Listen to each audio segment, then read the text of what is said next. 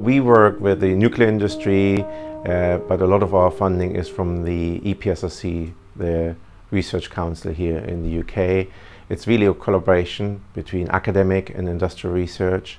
Our research is on understanding the degradation mechanisms of the encapsulating material, which in the future will help us to keep the fuel in a reactor for much longer, extract more energy, and therefore reduce the amount of nuclear waste. At Manchester, we work very closely with industrial sponsors. So we meet up regularly and discuss the results, and we have open discussions about how this might impact the actual behaviour of the fuel cladding in reactor.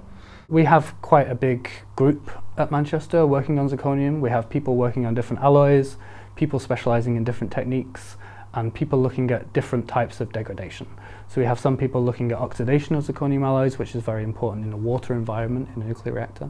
And then we have people looking at radiation damage, which is one of mine and Matt's specialities. At Manchester, we have one of the biggest facilities for electron microscopy in the country, and we also have X-ray tomography suites. We have a fantastic X-ray diffraction lab. We can do chemical analysis on the nanoscale, and we can see how chemistry evolves during radiation.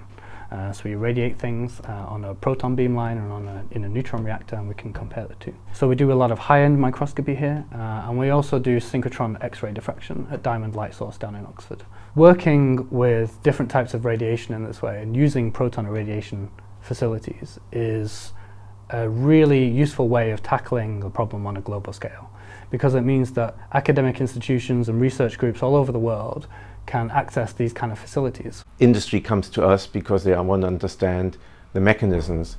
They don't just want us to generate data, they want to understand how things behave. They know that they can only make progress with their product and improve things if they really develop a deep understanding.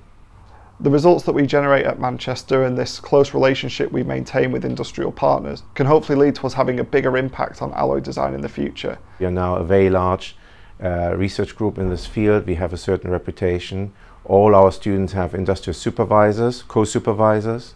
I believe a particular benefit for the students is they do a PhD in a field where there's a lot of interest, not just from academia, but also from industry. Many students, when they complete their PhD, work in the nuclear industry, or some of them stay with us and continue to do postdocs, often still related to nuclear materials. Working with many people on varied but common projects is a very useful experience, both in terms of research development and in terms of my own learning experience, because I've ended up having a much more well-rounded and widely scoped understanding